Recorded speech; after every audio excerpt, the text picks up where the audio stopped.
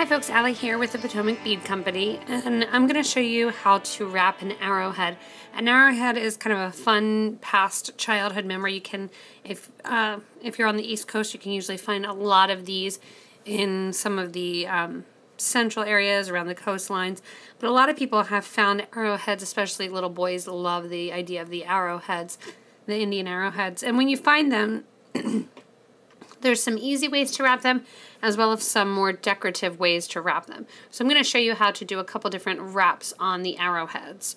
One thing that you'll definitely need are your pliers. For your pliers, you want to have a round nose pliers. The round nose pliers have a rounded jaw on both sides. The closer you hold them to your hand, the more you're going to get a big round loop to it. You're also going to use the needle nose pliers. You want to make sure your needle nose pliers don't have any ridges inside the jaws because they're going to mark up your wire. In addition to that, you're going to want your wire cutters. The wire cutters, whenever you're using them, they're going to have a V side and a flush cut side. You always want to cut with the flush side towards your project, so usually facing down away from you. That way you get a nice tight cut. The thing that I'm working on is a bead mat. It's nice because it's going to grab, whenever you're working with wire, it's going to grab the little scraps of wire that will happen as we cut. And then in addition to my pliers and my bead mat, I do have my wire. So wire, the nice thing with the arrowheads, you can really use any sort of wire when you're wrapping these because of their shape. The wire that I've chosen to use is 20 gauge half round wire. So one side is flattened, one side is half rounded. So when you look at it, it's basically a semicircle. You can use round wire, you can use half round wire, it's really up to you. And this is just the craft wire by Beadsmith that I'm working with. You can also use the Beadle-On brand. Any brand will work. And like I said, any sort of round, square, or half round wire works. So any shape works. Usually you're going to want to use about 22 to 20 gauge wire on the arrowheads. If you have a really big one, you might want to use 18. But generally speaking, 22 or 20 gauge, either round, square, half round wire will work for this. So to start my first wrap, it's very simple. All we're going to do is we're going to wrap around the top of the arrowhead. The arrowhead has a great little indentation here and little sides that would be put into the wood that would be used, and because of that it has a nice little groove to catch the wire. So what we're going to do is start with our wire, wrap it around here once and twice with my flat side facing down.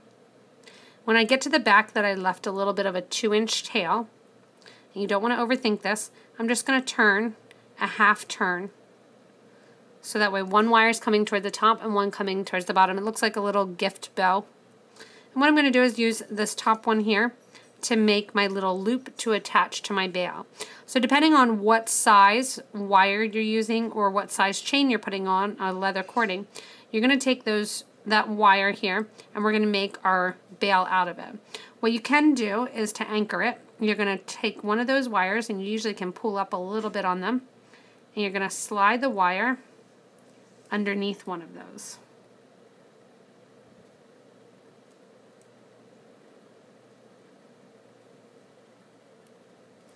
If you need to, you can take a pliers and kind of force that under. Fortunately, it wants to fight me right now. Wire is one of those things that it wants to do what it wants to do, and if it doesn't want to do that, you got to think of a different way to do it. I'm going to separate those wires out a little bit. And I'm going to grab that wire and pull it through. I'm going to pull it through again so I can make my bail. Just so that I have a round loop at the top, I'm going to put my round nose pliers right in there. I'm going to take this wire that I had there at the bottom, fold it back towards the top, and when I get back towards the top, I'm going to pinch those wires so that I'm making my tiny bail. I'm pinching that wire to the bail. So you're going to have two here, and the other side you just see that crossover. This wire then is going to get twisted around that loop at the top and get pinched in. That's going to hold it all together and make it nice and easy to work with. This wire that's here in the back gets a little bit of a trim. And then that little tail that's created, that's left on it, is going to get bent back either with your round nose or your needle nose pliers. And it's just going to get bent back upon itself. And give a nice little squeeze down. and that's going to squeeze it there in place. So that's going to be the really most simple way to wrap the arrowhead, where you're not going to see a lot of wire going on, and it's going to hold when you're wearing it for whatever pendant. The other thing you can do is some more decorative wraps if you want it to look a little bit more as wire worked. And with this one, what we actually do is we start at the top. So I'll show you that one as well. I'm going to take a piece of wire that's about 6 inches long and cut it off of my wire here. And the first thing on this one is you're actually going to make the loop at the top.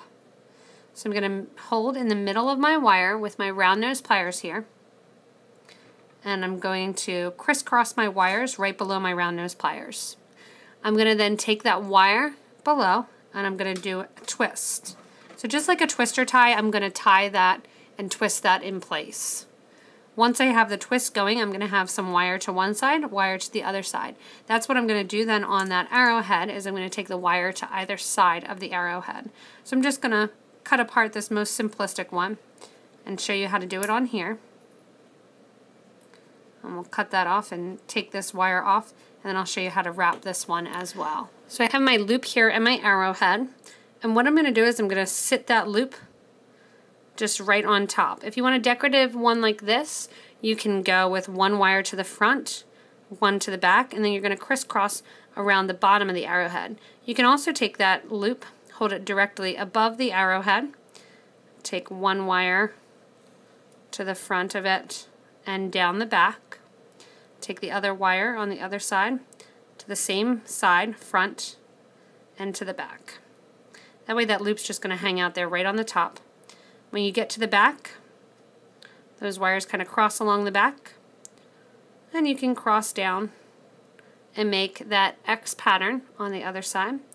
Bring those wires then to the front, and you can wrap it around the front here as well. You get an X on both sides, and you can tuck the wires just to the back, and that's going to have your arrowhead on it. So that's one way to do that. You can also straighten out those wires. I'll show you. Back here too, all you would have to do is twist tie those, cut them down short. But if I want to get that kind of pattern, that little Asian-y looking pattern on my arrowhead, I'm going to bend my wires back out. My loop's going to sit on top, turn to the side. One piece of wire going to the front, one piece of wire going to the back of my arrowhead. I'm going to go down underneath the arrowhead, so underneath that point there.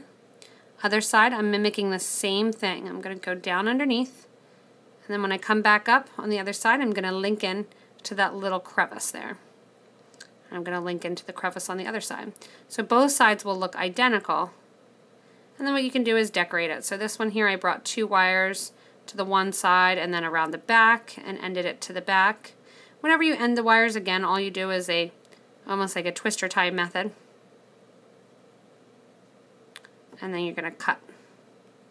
The main thing to make sure whenever you're doing these or working with any sort of wire pendant is that your bail is going to stay put, and the wire that you use on the front or on the back, if you end them there, is going to be nice and pinched down, because the last thing you want to do is to rub the clothing that you're wearing it on top of. But there's a decorative way to do it. If you have a little bit of space above the loop, because you made it off the project, what you can do is actually put it back on and twist it with your round nose pliers. That'll twist it right on top of the arrowhead. So you can play around with the pattern, and you can do the simple ones, you can do ones that have the wraps over, so you can really just kind of go at it with your wire. But the arrowheads are great to wrap and easy to wrap because they do have those grooves in them. You can do the same thing, and we have another video for shark's teeth doing those as well, and sea glass is kind of the same method also, that you're just kind of ending the wire and making your bail at the top. So hopefully if you find some of these really cool artifacts, you get a chance to use that 22 or 20 gauge wire and make them into pendants. Even though they are a little bit masculine, you really can dress it up with this gold wire like that and add some beads on the top as well. So if you get a chance again to get these artifacts or even stones, rocks, anything like that, you can have fun wrapping them. When they have the grooves, it makes it really, really easy. You can get other ideas like this, as well as other projects, by watching the rest of our YouTube videos. You can also visit us online and in our retail locations at potomacbeads.com. Check out which store is nearest to you. If you can't get a chance to visit us in one of the stores and you need materials to make a project, you can also shop online at thebeadco.com. Thanks a lot for watching, and happy beading and happy hunting to find some of these really cool artifacts and other things like it.